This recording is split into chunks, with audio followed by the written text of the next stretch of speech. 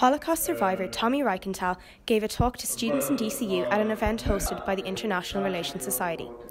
Tomi spoke about his childhood and how Jewish people were treated as Slovakia slowly became under control of Nazis.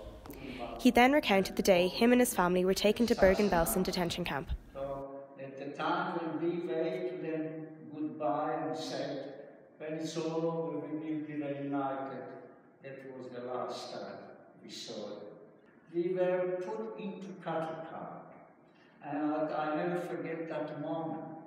That from one moment we felt as civilized human beings, and the next moment when the door closed behind us, we were just like animals.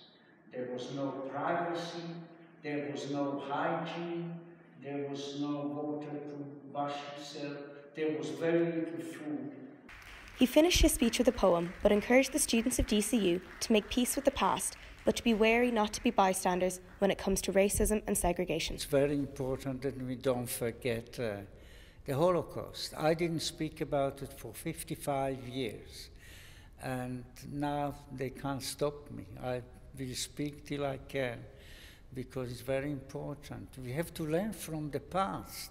And what is happening today, it's very, very sad that after 70 years, people forgot, and the history is repeating itself.